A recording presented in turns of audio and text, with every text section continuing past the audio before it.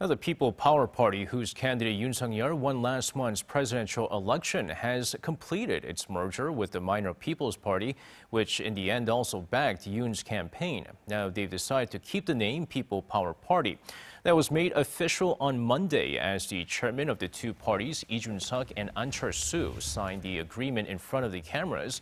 The merger was widely expected, though, since Ahn merged his own campaign with Yoon just before the election day, and he now serves as chairman of President-elect Yoon's transition committee.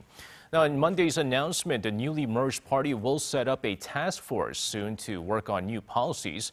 As for the immediate concern of the nationwide local elections coming up on June 1st, the statement said the party primaries will give fair representations to members from the former People's Party.